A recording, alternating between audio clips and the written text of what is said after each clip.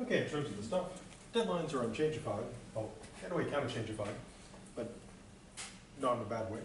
If you haven't done exams 1 or 2, they're re-available again. I didn't reset them or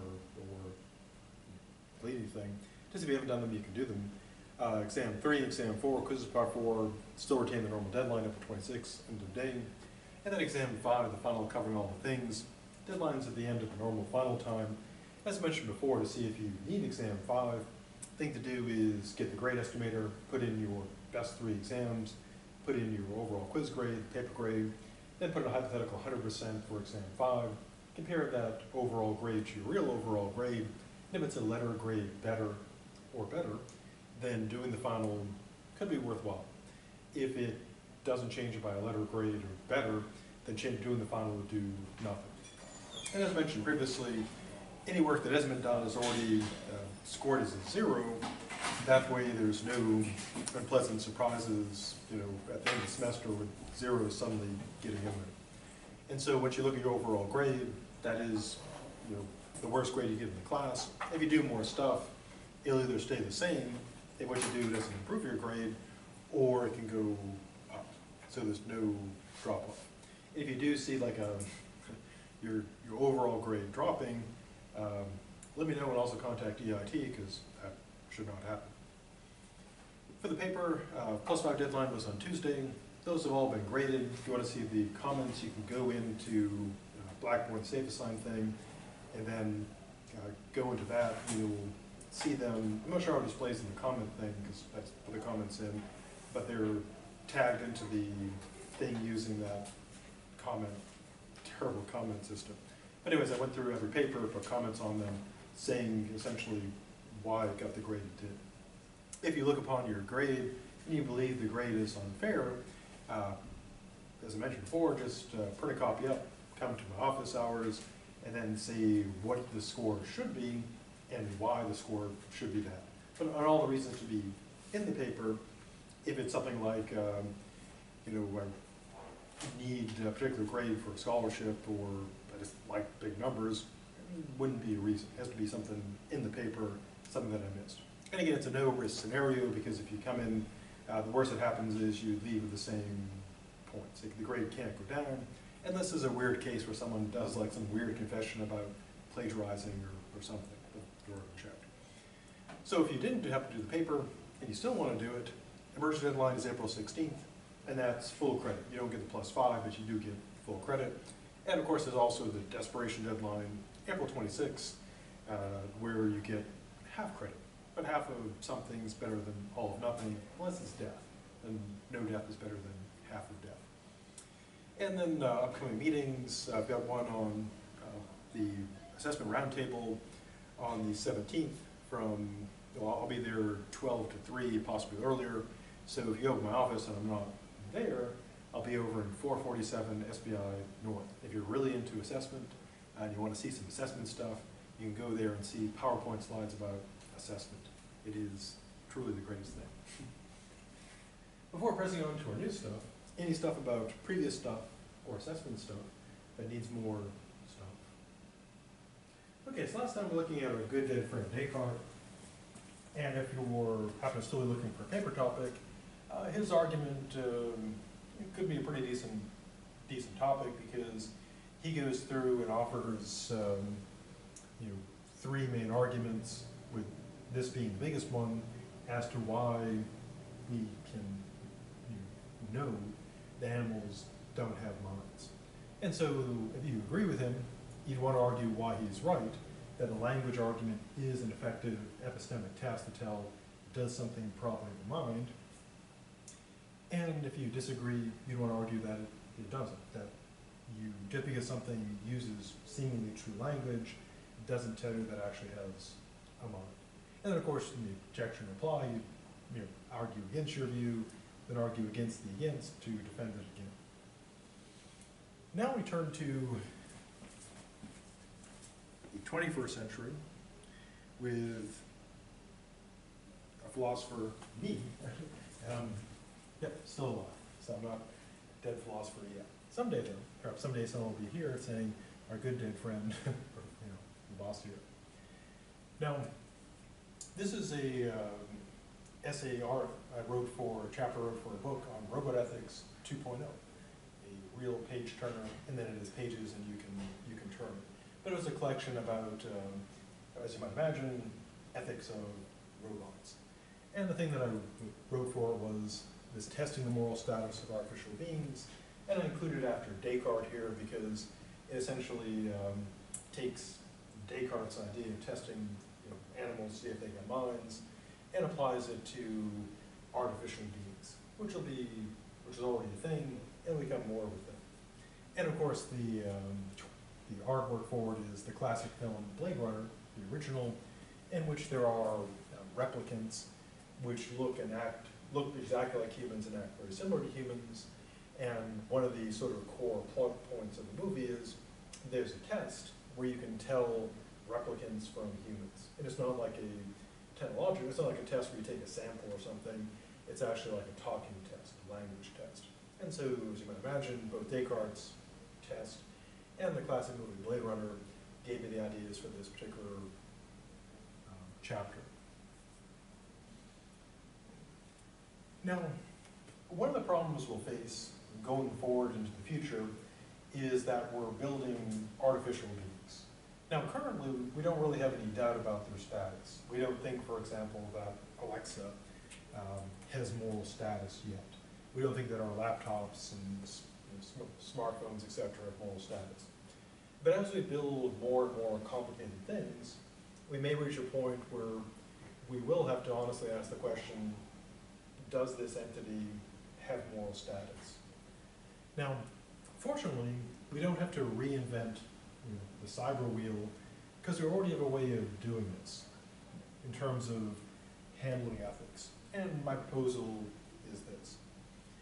What we need is a method of matching our artificial beings with natural beings and then assigning a moral status. And so it addresses the question, epistemically, how do you know if something is moral status? Going back to Descartes' question, how do you know if something's got a mind? And his concern is about ethics, which is crudely put, when is it okay to eat something? And Descartes says okay with animals because they don't got minds. So the method I'm proposing essentially is, what we'll try to do is take what we already believe about natural beings, including ourselves, for example, squirrels and humans, etc. And what we'll try to do is match up artificial beings with this corresponding, artificial beings. And so kind of the thing is, how do we know if these beings have moral status? We'd say, well, how much are they like something we already give moral status to? So if something is like at squirrel level, it gets squirrel status. If something seems to be at human level, it gets human status. So the practical moral challenge is this: developing methods, tests, for matching artificial beings with natural beings. And going back to our good dead friend Descartes and our good dead friend Turing, one approach is the language-based test for testing for intelligence. Talking to it, see what kind of talking it can do. Now, of course, there is a practical problem here. Namely, we may construct or build things that are artificial beings that don't talk.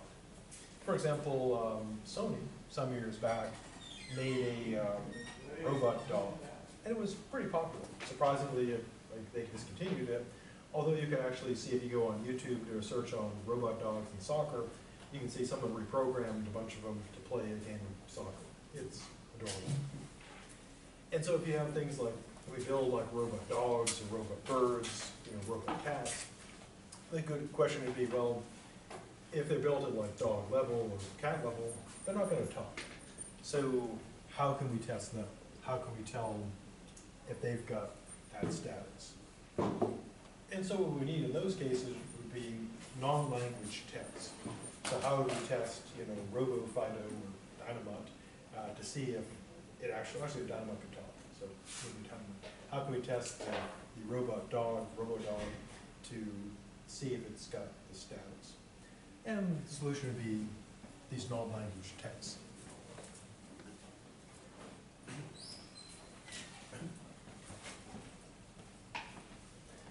Now, when it comes to the moral part, in terms of what we're looking for to see, does it have the status, one way to approach it is, what is it we're looking for? What do we need to know? And how do we know it? Well, historically, there have been two main paradigms of ethics.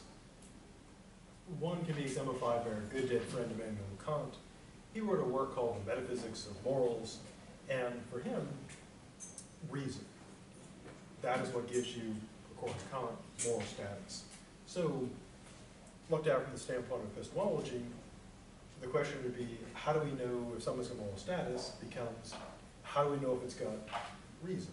And if it does, then according to Kant and his similar thinkers, it's got status.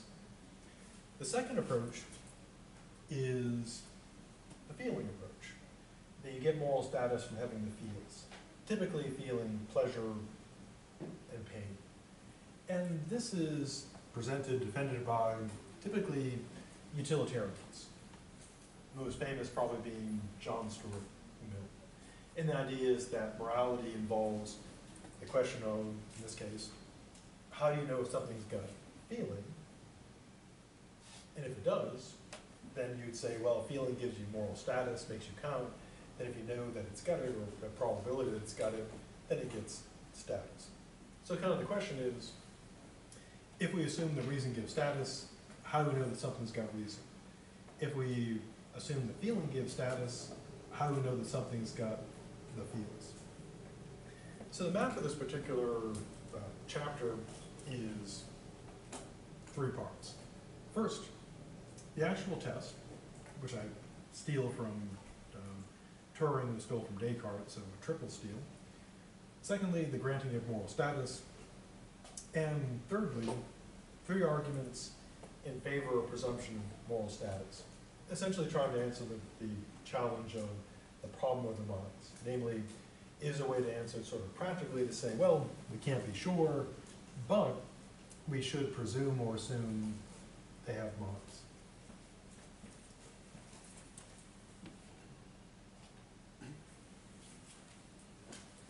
So we divide the test into two main categories. Test of thinking, test of the fields. Now, as we saw, we do have two established tests.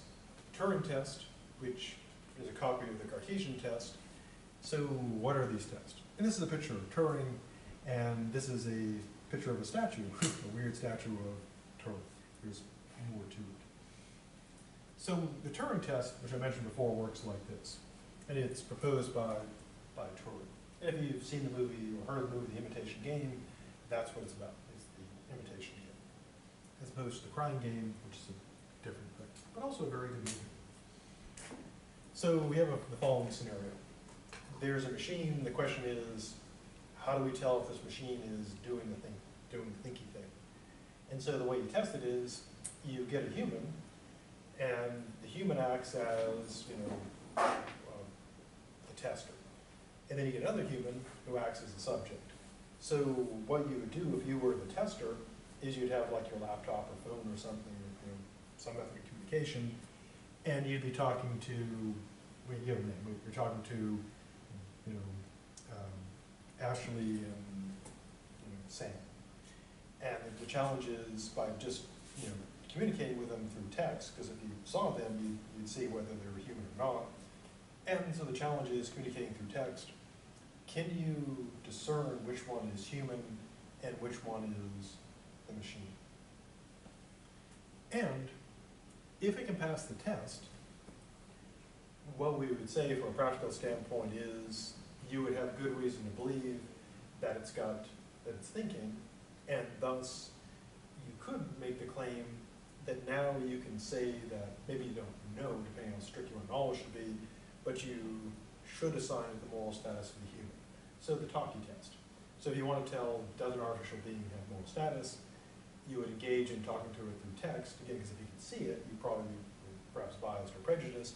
And if it acted like, a human, could respond to the jokes appropriately, could answer questions sensibly, etc., indistinguishably from a human, you'd have to say, well, it's passed the test.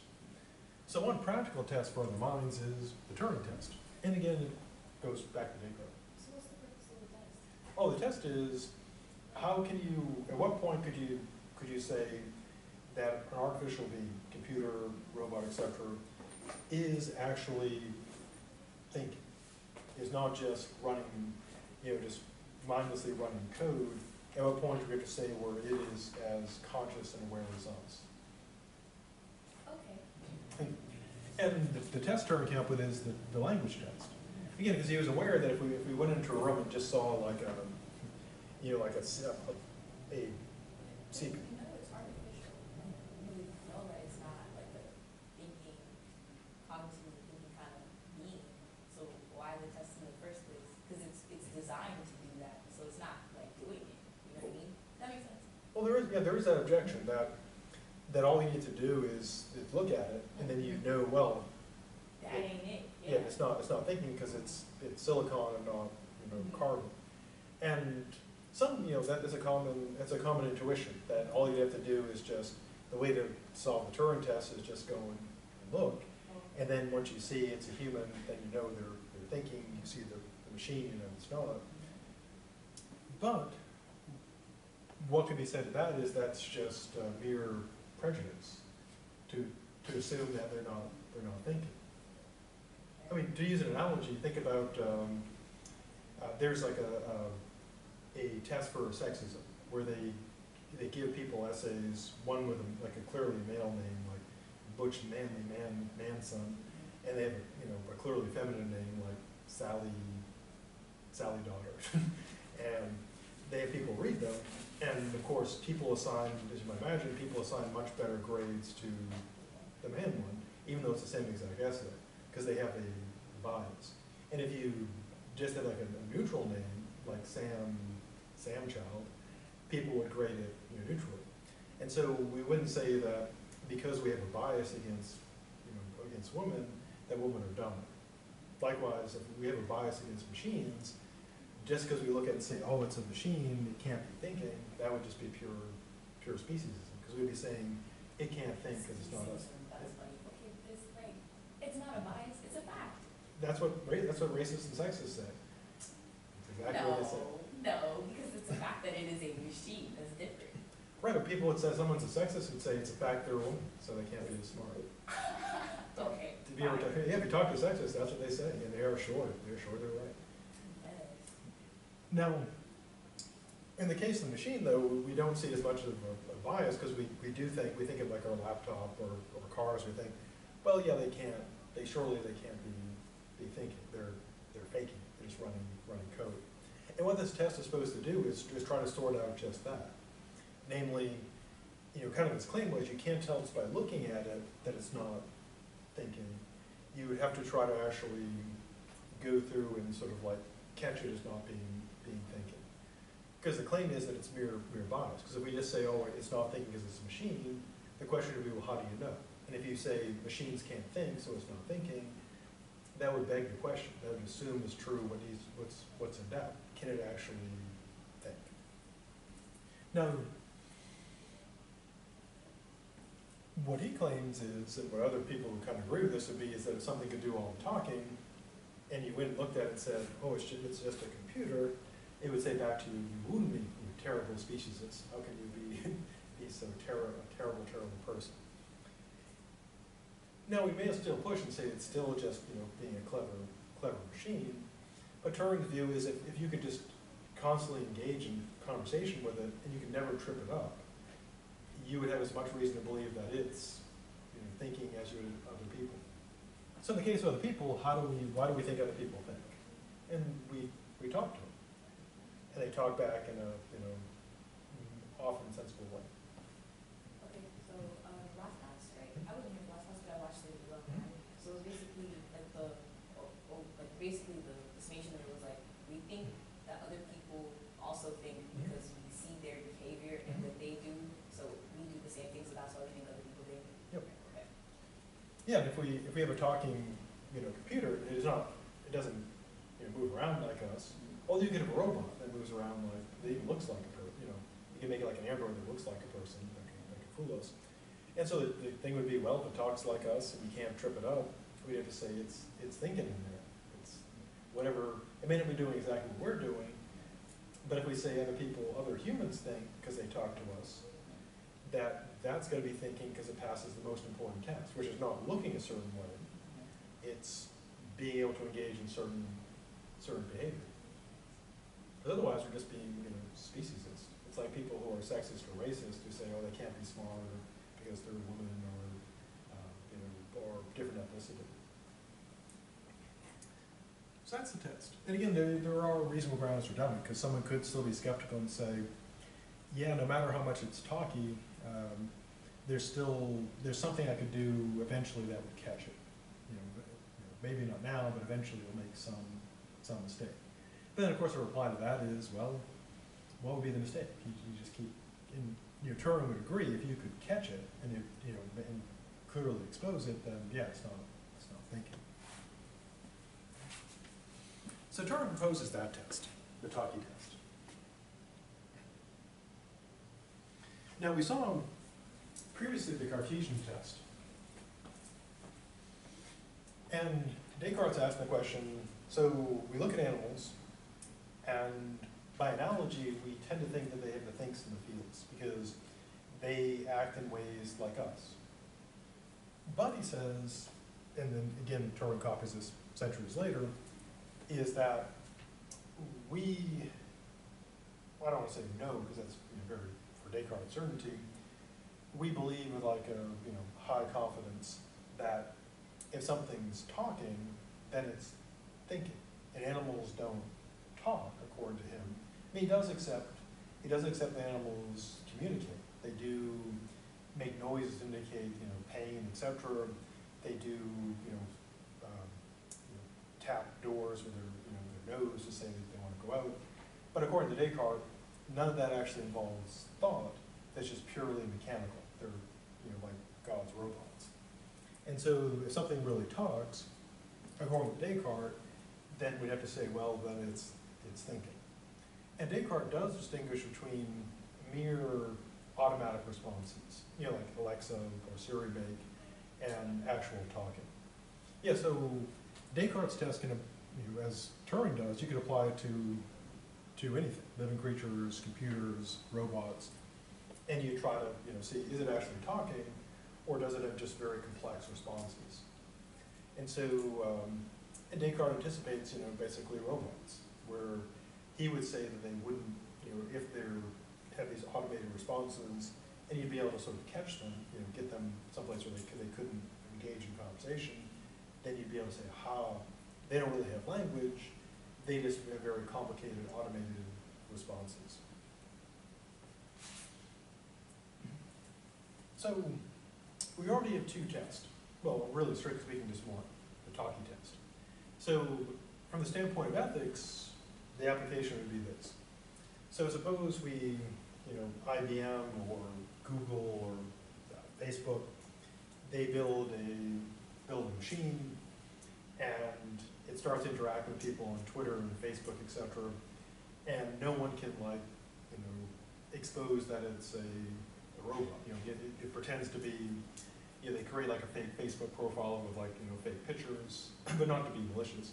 And it gets on Twitter and Facebook and so forth, and does phone interviews, and or even it uses like a generated image to do Skype interviews, and then they reveal it's a machine. Now, given these tests, we have to say, well, we have as much reason to believe that it's thinking as we do in the case of other people, and so whatever moral status we give to people, we'd have to give to the machine. Because if we do it based on reason, and it's got reason, it gets the same status as us. So if talking shows that we have reason, so we get moral status.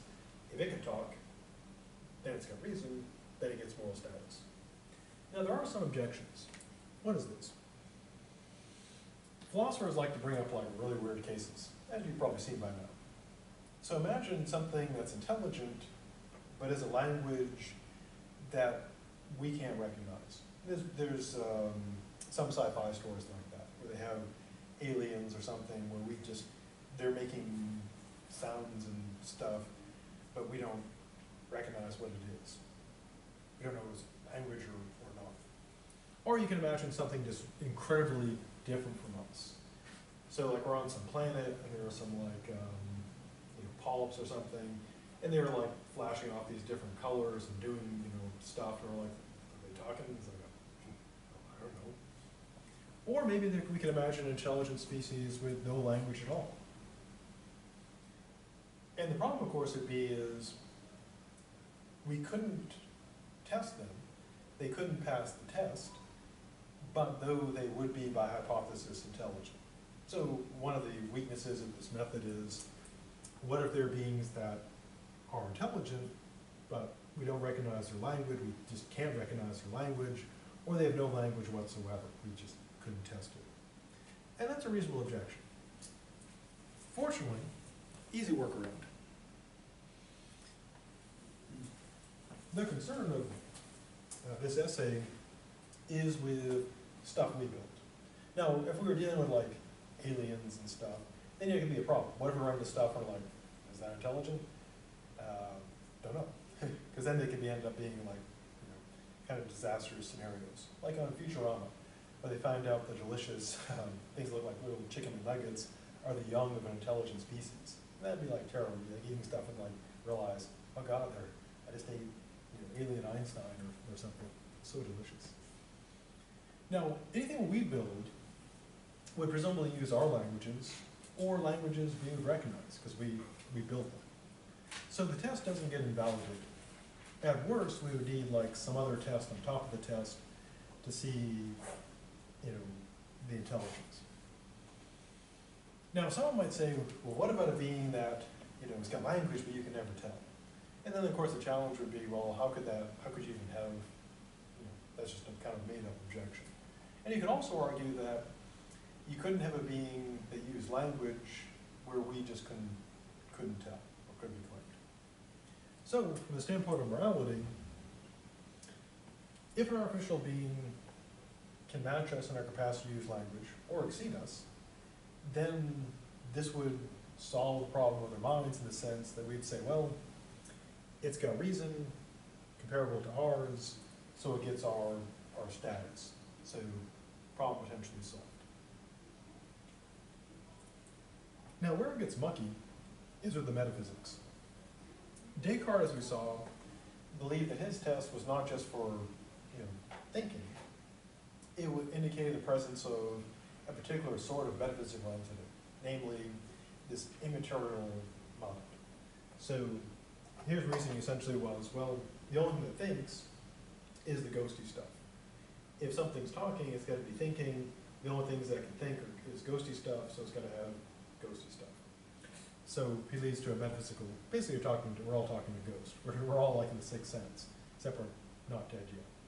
We're just ghosts, we're living ghosts. Yeah, now fortunately, as a practical matter, we can ignore the metaphysics.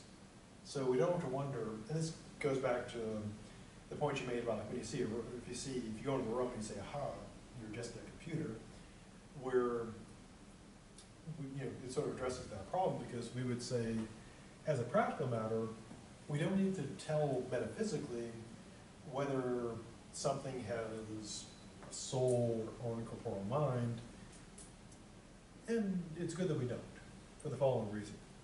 We may think that computers don't have souls, but we don't know if people do. We think they do. Okay, so there is a show called Psychopaths, and basically there is like an intelligence system that judges society and deems them like what job they would have or how they would turn out. And to do that, they would use the brains of like past criminals. So the computer had like a super IQ.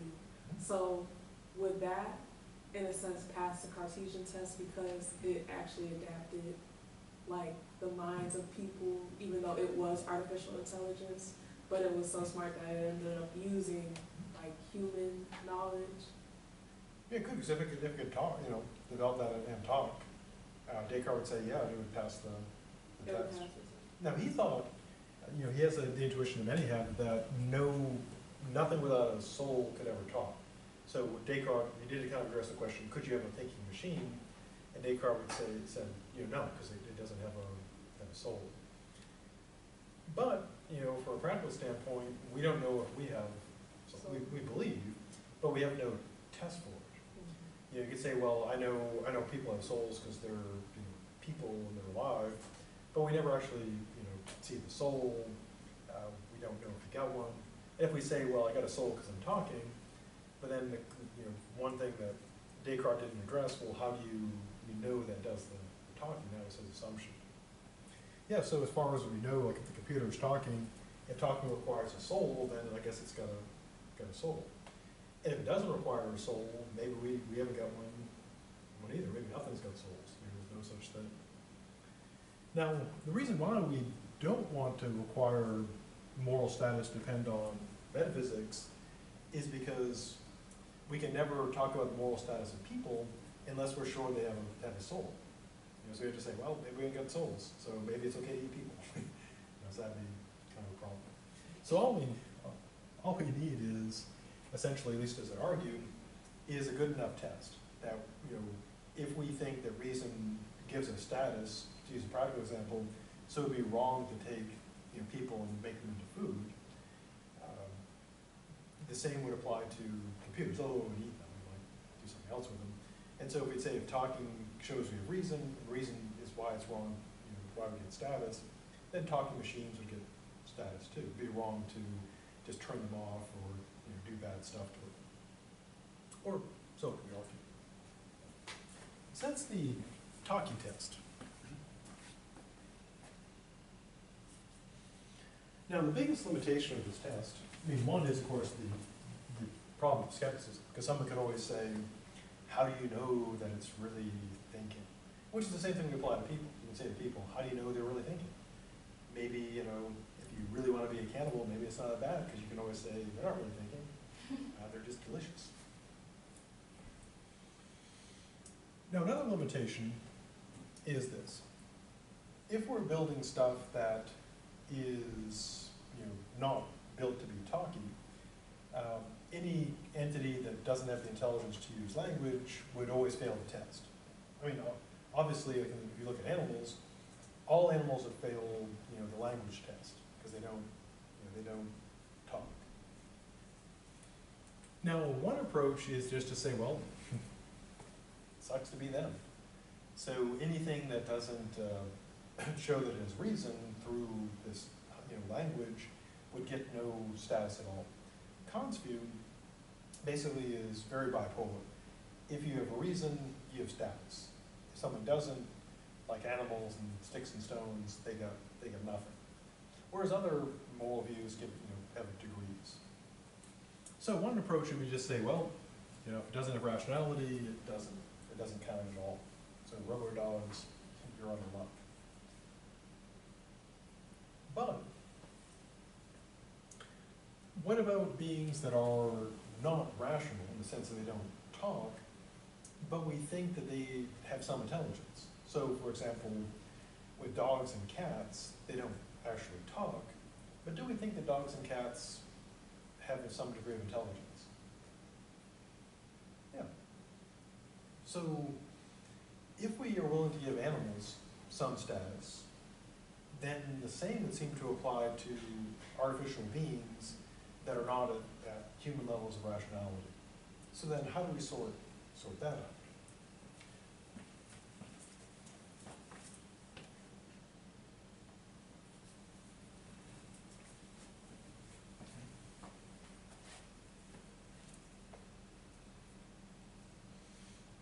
Well, the test.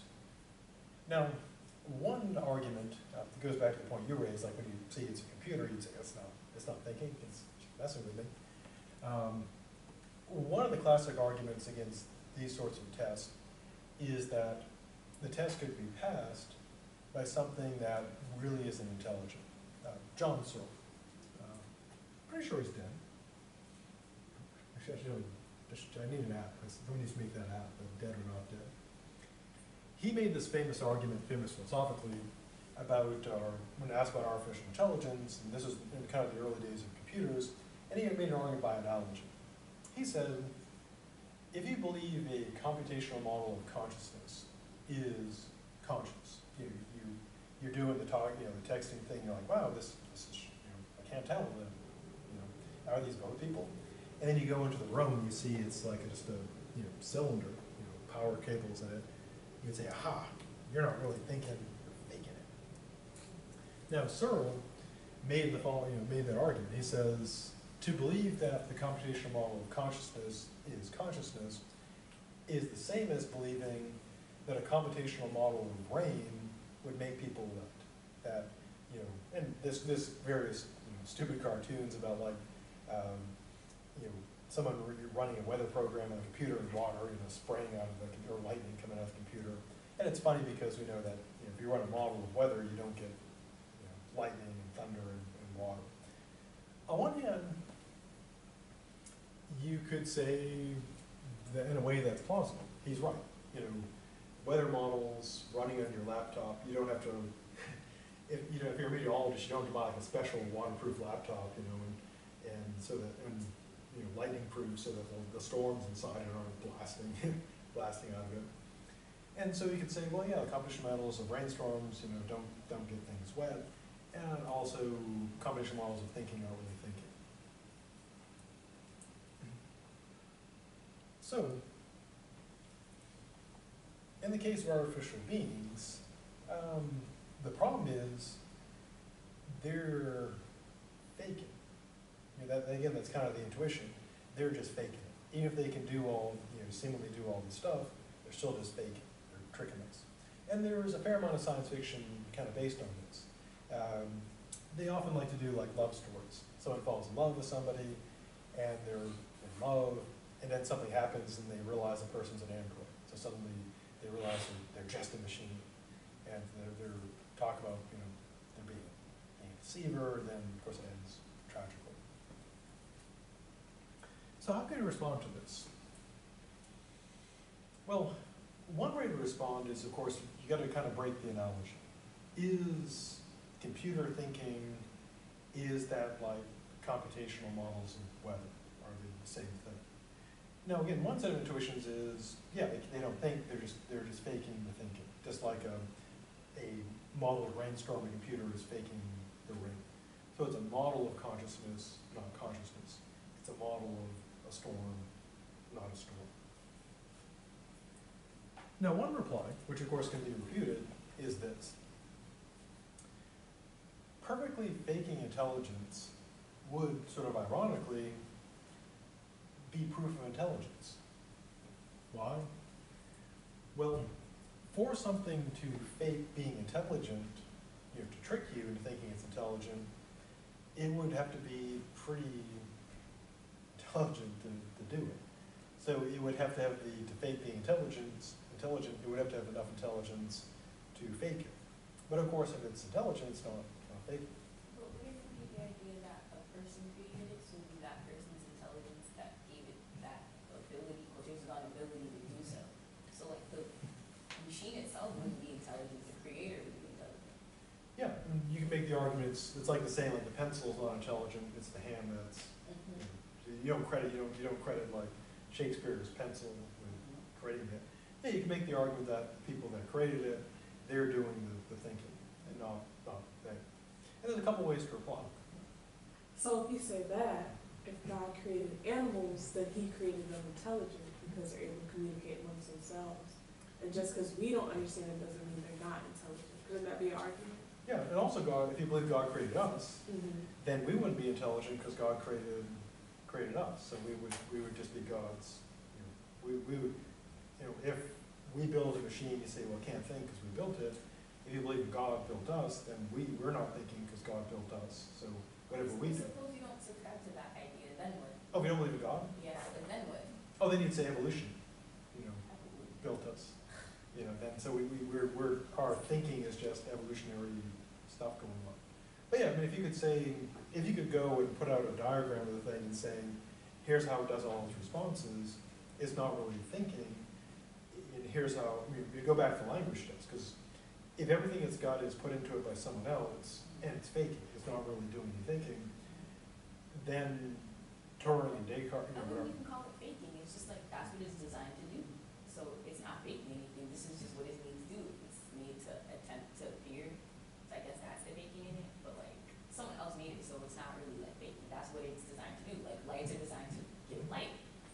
true, because faking does imply deceit, that it is pretending to be something it's not. Like I said, if it's built, like think of like the caregiver robots they're proposing, because we're getting more and more old people, and if you're lucky, you get to be old someday, which is a weird way to put it. And of course, people aren't super interested in taking care of old people, because the stories, talk about in the old days. And so they're trying to build robots that interact with people, and they're trying to make them act, very people-ish. Yeah, so in the sense, because they want to be able to tell, like, make the senior citizens feel like there's somebody there. So the robots are being designed to interact with people, so because people need social interaction, etc. And so they don't want to just have a machine just like give them their medicine and injecting them.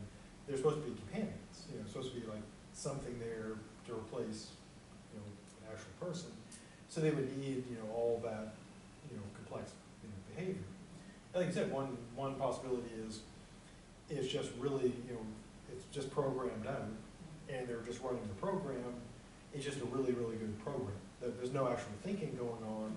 They're just following that. Yeah. And you could argue that you'd never be able to catch them because the programming is so good, but it's still just programming. So they could pass every test, but not really be thinking. That's kind of what Searle would say. They could do all this stuff. Yeah, but they're not.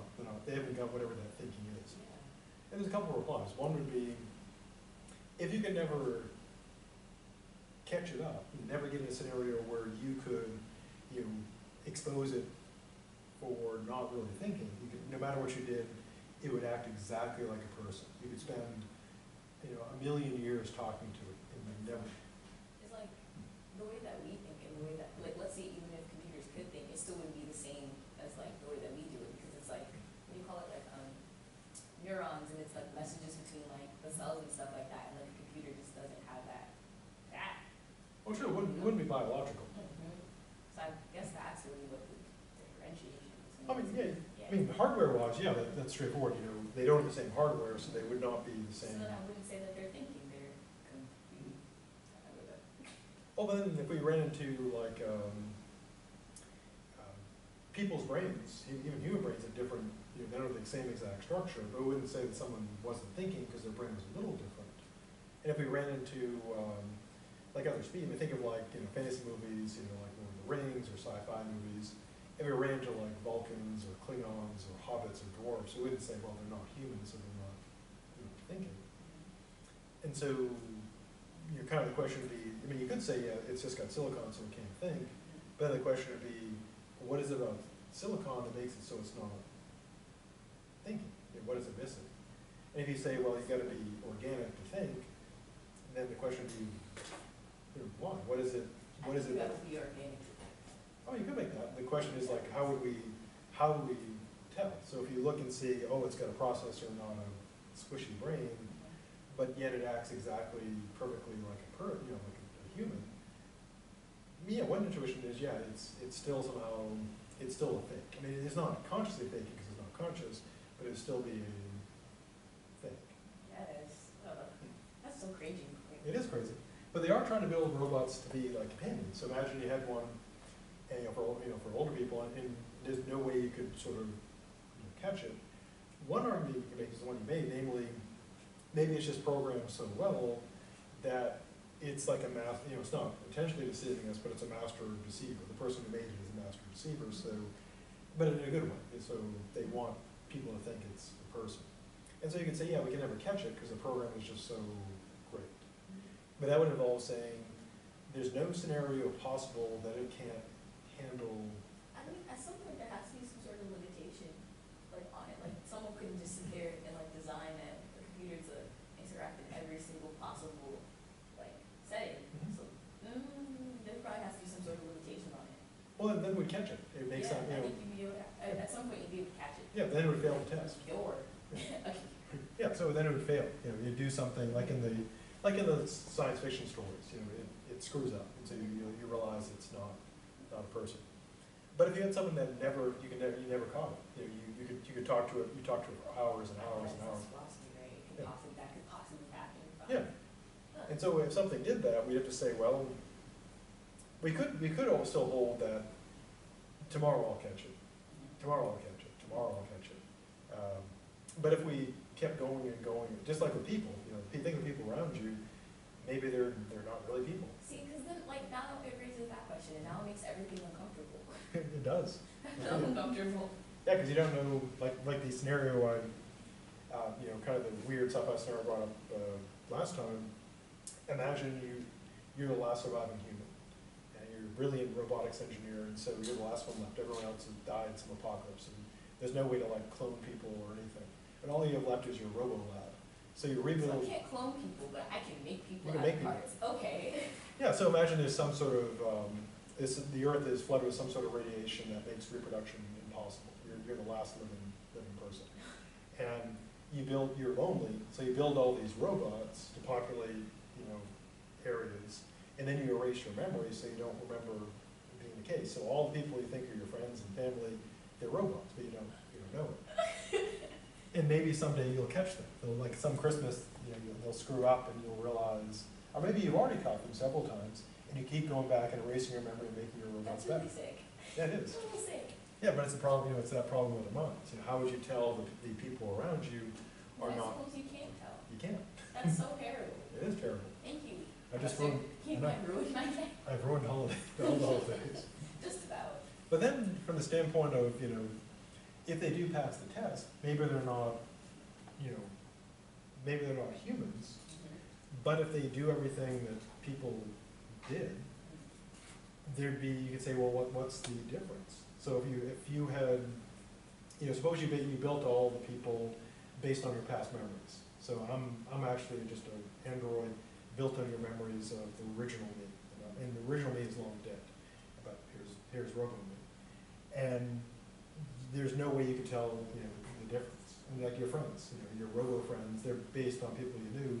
But if you talk to the real friend and you talk to your Robo friend, it'd be exactly the same, and there'd be no difference. And the question would be well, what would be missing if you have the exact same conversation? They can do all The this. soul, I assume, would be the missing part. The organic things would be the missing part now. Yeah, but you could say they're not made out of they're not made out of the right squishy stuff. But if everything else is the same, Solution: stab all your friends to see if they're real or not. That's the solution. I guess that is a solution. That's the solution. Maybe you tried that, and so now you make your friend, you make robots that can bleed, because last time you tried stabbing them. Oh my. Yeah. Yeah, so, That's sick. it is sick. This is sick. Yeah, so, first thing to say, well, if they can do all the talking, if they can fake it perfectly, they're not really faking. Or you can use it like an analogy to skill. Suppose, well, you take like doing medicine. Suppose I perform like an emergency surgery, and someone says, well, you're a PhD in philosophy, you must be faking your medical skill. Well, but suppose every time I can do the surgery over and over again, I can do that. Someone says, well, you're still faking. I say, well, how am I faking? It's like, well, you're faking. I mean, I would say, well, what if I can do the surgery, correctly over and over, and only make normal mistakes that someone with a skill? They say, oh, but you're still faking. And the question would be, well, if I can do it over and over and over again correctly, where's the fake?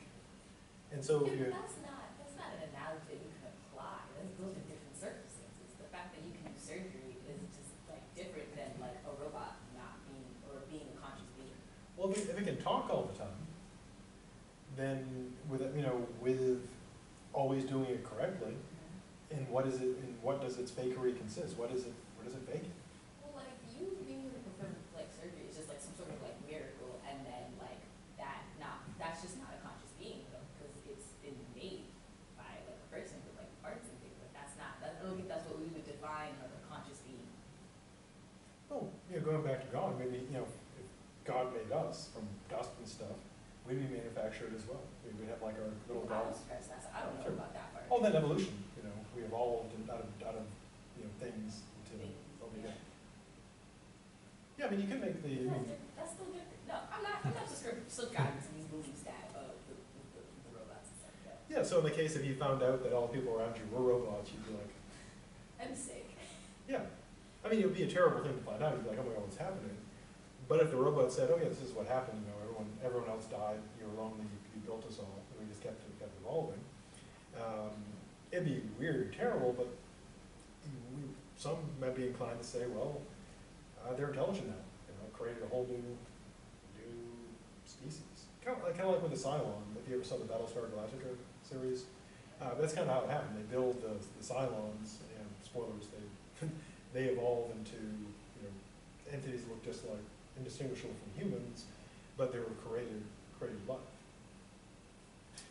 And so, yeah, one view would be, well, they're people, you know, because they People now. yeah, they act just like they do all the people stuff. Or you could say, or like some people do in the series, the Battlestar Galactica series, even though the Cylons do, they can exactly fake being people, they still say, well, they're not people, because they're still, you know, they're that. Yeah, so that is a, you know, a reasonable intuition, that if you found out that supposed people were just machines, then you'd say, well, they're not really people, they're just toasters, like to use the Battlestar Galactica, yeah, pejorative term, super racist though. I'll call them toasters, that's a racial slur right there. So that's you know, kind of the core of the thing. Would they be faking it? I mean, again, they're not consciously doing it because they would be conscious, or are they doing it for real? And as you're saying, there is the possibility you could have a program so complicated that not in a million years could you ever, the programmer could be such a genius that you could never beat it. Or like you could have like they talk about like deep learning systems now, that every time it makes a mistake, it fixes that. I mean, just like people do. Like when you talk to people, they sometimes screw up their words or they act in kind of weird ways, but then they kind of fix it. So maybe like appeal to like social norms. yeah, they learn that. I mean, It would just be like different for every place. So I don't think that's a good argument either. but you've probably interacted with people who have like Recommendations on people. who screw up in they get the wrong word or they act in kind of odd ways, and maybe they're robots, and so maybe it seems like they're people being kind of odd, but they're just learning how to function like humans. Yeah, so that's kind of the core intuition battle. Could it be if something does it like so you can never tell? You'd always until you like cut it open or something. Would you have to say, well, yeah, they're a person, or would it be like when the big reveal happens and they've got the CPU, where you'd say they're not really a person, they're just faking all along. And again, so, it's a sci-fi scenario, but in the sci-fi stories, it kind of goes either way. Some of them end where the person, it's usually like they're like a romantic relationship, and the person finds out that the person's a robot, and or they know right from the start. There's a story called Helen Alloy, and she's built as the first intelligent robot, and one of her creators falls in love with her, they get married, and they have like a normal life. And actually he eventually kind of forgets that she's a robot. And the point of that story, in a way, it's a romantic story about someone who marries their robot creation. And kind of the implication of the story is that it's the behavior that matters. It doesn't matter if you know your machine or not. And then of course there are other stories where the person finds out that the other is a robot and they're horrified and terrified of the deception. And it usually ends in violence against the poor robot. You know, like the robot. I had to look it up just now. Sophia AI. You know what That super lady one, that was real creepy. Yeah, she's like an artificial creation. Oh, and is it the one in Japan? Is that one? Yeah. It said she was made in like Hong Kong. Oh, they put they got like she's got like the face. Yeah. Yeah. She's so creepy. That's so weird. So like I just no, because she's not a being at all. She's like a robot. Yeah, I mean, Just because she is real smart doesn't mean she's one of us. right, because we can, and she doesn't work perfectly. If you talk to her, I mean, aside from the fact that you can see like she's fake, she doesn't work. She doesn't hold perfect conversations. Yeah, there's a thing, may not be true or not, there's a thing they call the uncanny valley. It's, the idea is that with robots and CGI, there's a point where, like, if it's not very realistic, like cartoon figures, etc., we accept it. And then it hits a point where it sort of paradoxically, as it gets realer, it gets weirder. Mm-hmm. And but then you eventually hit a point where you would be, you know, real enough that now you feel fine. A good example is, well, CGI, or like the robot you're talking about. If you just have a robot that looks like, think of like Wall-E, or Eve, robots like that, they don't creep us out. They look cute. You know, and Wall-E's got the big eyes, so he looks, because he's. Oh, I see what you mean. As they attempt to become more like real looking, it makes us uncomfortable because you recognize that that's wrong. Yeah, it gets super, and it's called the uncanny valley. Supposedly it gets super creepy. Like this, you know, Sophia, if you have something, yeah, if you have like Wall-E, that's fine. But if Wall-E was wearing like somebody's face, that'd be like, whoa, that's. Well, that's interesting. Okay. Yeah, so we kind of freak out a bit in this. This is the freak out zone. Yeah, so once, which is why I think and many designers recognize this problem, that until you can make them kind of like exactly like us, it's best to sort of make them look like Wall-E. Yeah, like Wall-E, just cute Just machines. make everyone not uncomfortable. Yeah, so if you have like some, you know, thing looks kind of like a person, but you know, super wrong about it, then it's, well, it's basically like the some have likened it to the zombie effect.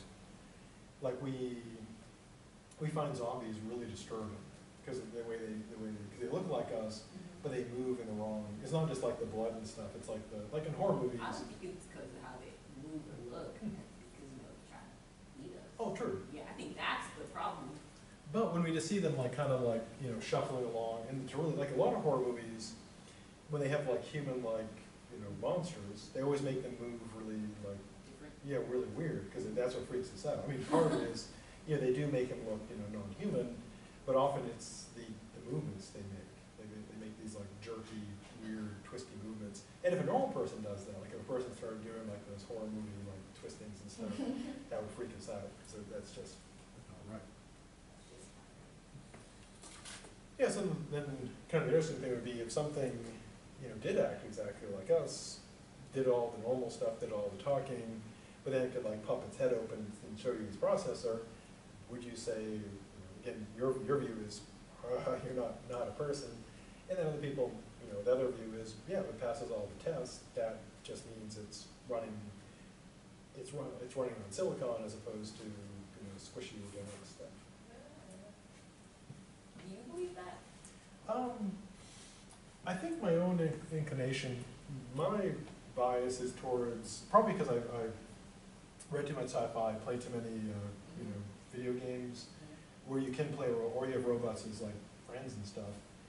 My own current view, maybe a change if I actually encountered one, my own current view is that if they acted just perfectly normal, you know, just like, acted like a person, I'd be like, yeah, they're a person. But again, it could just be all the video games I play, because they have, you know. So you think like if Sophia was better, you'd be like, Sophia's a person? Yeah, if she acted just like. Oh God, you're wild. Oh, okay. If she acted indistinguishably, you know, talking and doing all the stuff people do, I'd say that's a person. Now again, yeah, as far as I know, I've not met a, you know, actual. I would hope not. Actual robot. Yeah, But as far as I know from like, hypothetically, and like, you know, video games and so forth, I have, you know, no problem accepting, you know, mechanical, like think of like Star Wars, they C-3PO and R2-D2, I'd have no problem saying they're people. Okay. I mean, because they act, you know, I mean, of course in the movies, they seem like people because they are people, they're played by people. But yeah, I can see where people would also be freaked out if they found out like their, you know, boyfriend, girlfriend, husband, wife was just a, you know, robot. They're like, you know, oh, like first anniversary, you know, get something to show you, the head comes off. Yeah, you probably want to lead with a robot thing.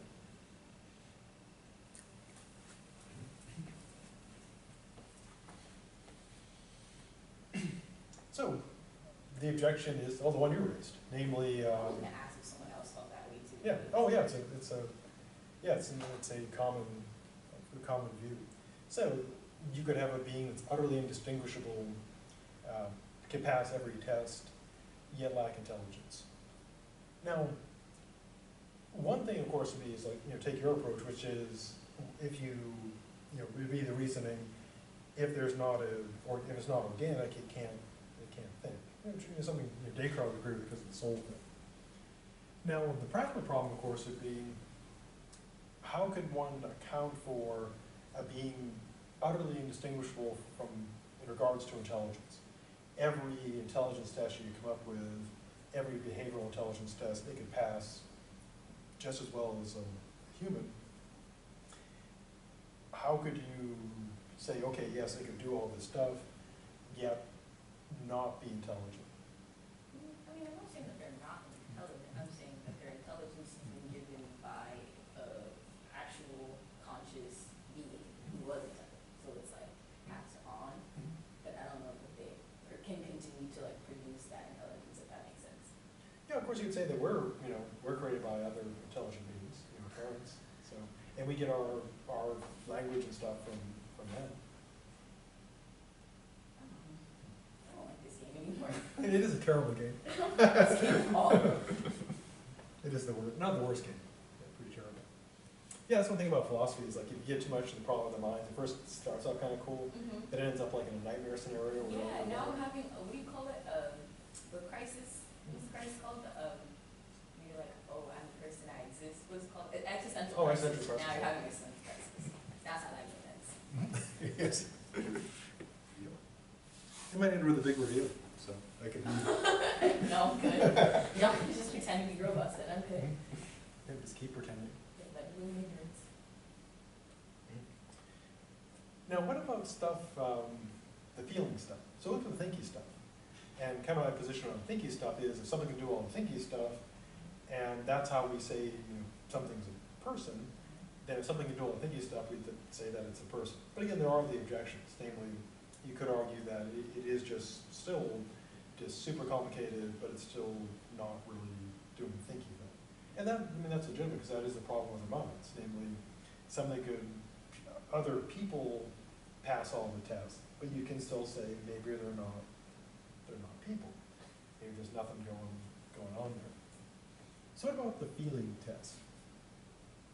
Now, science fiction, of course, is loaded with beings that are rational, that do thinky stuff, but don't feel.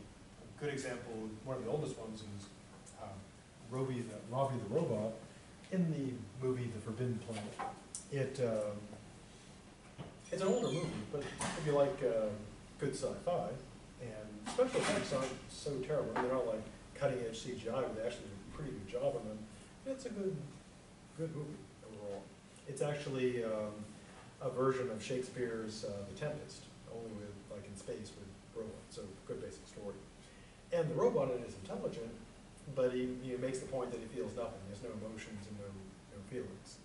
And of course, in Star Trek: The Next Generation, they have the character Data, who thinks, but doesn't feel anything. Now, the ability to feel is relevant to moral status. One good example would be like if my arm was broken, there'd be obviously the physical damage, but I also feel a lot of pain. If you broke like a robot's arm that didn't feel pain, there'd be the damage, but it wouldn't suffer. So, if there can be artificial beings that think but don't feel, that would matter to their moral status. Again, the biggest thing being pain. Like you couldn't torture a robot. You could break its parts, etc., but it wouldn't be hurting it. It probably wouldn't have a positive look at it, but would not be suffering. Now, what about artificial beings that purport to feel? Well, and if we have things that think and feel, so when we're dealing with animals, we usually go by like how they feel. So how do we test for the feels? Now, one approach is to use the language test again. Namely, instead of testing to see is it intelligent, it would be testing to see does it have the feels. So the idea would be trying to find the presence or absence of artificial feeling, AF. I realized later that, I think it was like somewhat time after I wrote this, but that became a short term, an acronym for something else. So this stands for artificial feeling and not the other thing. Rather than artificial intelligence, which is AI. Now we do have a fictional example of this. And of course it's fictional, so that's not worth terribly much, but it, it does provide an interesting sort of conceptual model. In the movie Blade Runner, the original, they have a test, made up test called the Voight-Kampff test. And what it's used to do is discern between replicants and humans. Now in Blade Runner, if you ever saw the original Blade Runner, then the later one that came out recently, replicants are, well, it's not entirely clear exactly what they are. They're more as the corporation that makes them, the Nexus Corporation in Tyrell, they're more, the model is Nexus, the company is Tyrell. Their motto is more human than human. And the idea is that they look and act much like us, except they're better at it. They're smarter, faster, stronger, they're more human than human. Now, obviously, you don't want to build your own replacements, and so humans would use replicants, and there were laws that they could never be allowed back on Earth, so they could only go to the colonies. Also, a critical thing was they needed a way to make sure they never rebelled. And so what they put in them is a short lifespan. So they would just, they would be born as adults, not really born, but created as adults, and then they would die. They would basically give them like a short lifespan. Because that way they couldn't organize against humanity, because they would just die off. And they were, the stories about some of these replicants coming back to Earth to find their creator, to get them to extend their life, because they wanted more life, they didn't want to die. Now, since they look and act like humans, and weirdly, you can see in the movie, there's no like test, you can like take a blood sample or something. The only way to tell they're not human, that they're replicants, is by using this test. And the test is a verbal one. What they do, and the movie opens with someone doing an interrogation of a potential replicant, and they have like a scanner on them to get emotional responses, and it's an emotional test. And the reason why the replicants can't pass it is because they're artificial, they have a short lifespan, so they don't have the time to develop proper human emotions. So that is what distinguishes them. They don't feel the way we feel. Now, in terms of their intelligence and abilities, they're exceptional, but that's the key test. And the idea is the test is supposed to be perfect, but of course, probably not. And so the idea is if you wonder whether someone's a replicant or human, you're not sure, you run the test. Now again, this is totally fictional. So what we need is a real language test for the fields.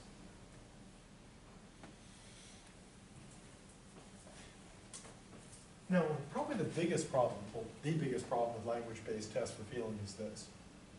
Now, in the case of artificial intelligence, my own view, which of course doesn't mean that it's right, is that if something can pass all the tests, then you'd have to say, well, as far as we know, it's intelligent, because we use the same thing with people.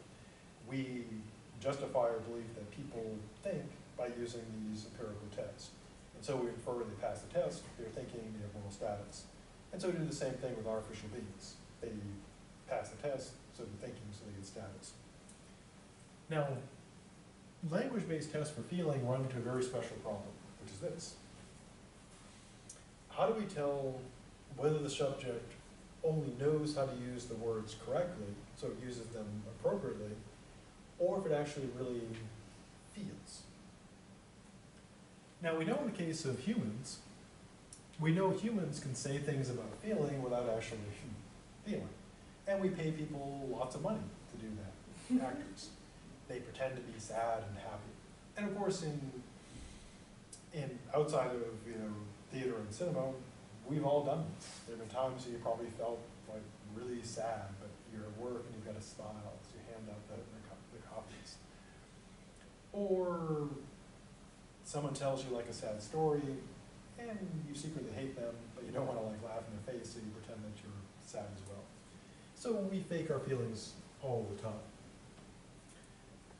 So, if you have a being that supposedly has artificial emotions, the artificial feels, maybe all it's got is the right sort of language and behavior. It doesn't have any feeling at all. But like, even us, to like a degree, are computers, because all the emotions that we feel are really just like brain chemicals. Mhm. So I think like the difference, I can't say that word right. The difference between us and like an artificial being would be like our emotions are made by brain chemicals and theirs are just made by someone else's intelligence that made them process that.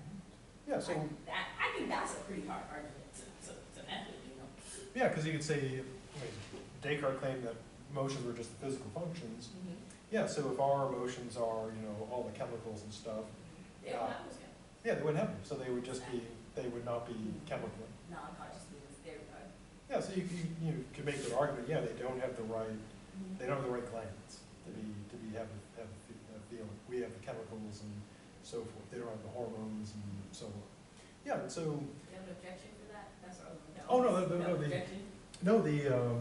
the feeling thing is the most problematic, because like you said, in the case of humans, we think we can actually see if someone is like got the feels, because there would be neurochemical changes, so we could test for that and see if they're just faking. You know, once we establish, well, in a way we kind of have to establish what it is to have those feels, and then test for that. So many people are always lying to us. But yeah, so the machine, unless it was, you know, given organic components, wouldn't have that capacity. Yeah, so feelings are super tricky, because if you're trying to test to see if something feels, you would ask it questions. Like like you'd say, tell it a sad story. It doesn't react sadly. And you look at if it had like a face, you look at the facial expressions. So if you're talking to, doing the Turing test, you tell like a sad story. And if it replies back, oh, that's terribly sad, I really feel for you, that reminds you of the time, blah, blah, blah, then we'd think, well, okay, it's saying that, but does it really feel that? Because it could clearly fake having a feeling. We know that's something that can be done because we do it all the time. It's something we do as being human. So a being could be totally faking all its feelings. And so, yeah, so this makes it tougher to test through language, because all a being would have to do is to know the right things to say. And it could, you wouldn't know. Just like with people, we don't know, are they really feeling what they claim to feel? Maybe they're just really good at faking, all the time. Yeah, so the feeling test is the most difficult, because no matter how we test people, they could do a pretty good job faking through it. So if we're going to use a test for feeling, we need a test that even human beings couldn't reliably fake, which is something we try to do, in real life. If we have doubts about people, we try to see if they're actually feeling that. Like people, in fact, I know people who say, "Are you really feeling that?" And of course, they have some doubt, so they want to have a way to figure it out. So how would you tell? Now again, we have the fictional example already, but that, of course, is made up. So how would we do it, for real? How do we tell if something is feeling and not faking? So like when we deal with, to close, if we think animals have moral status, we generally think it largely because they can suffer. So because we think like, you don't hit a dog with a bat or set a cat on fire not because they're rational beings, but because it hurts them. And so if we have like a robo-dog, and the way it doesn't talk, but the way if it responds to like, being hit, it yelps and runs away and gets the sad eyes.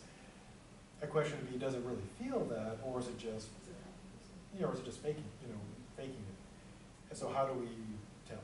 So next time we'll pick up with, can we tell if robo-dog is really sad? So until next time, have a good rest of the day, and I guess enjoy your life with the robot people.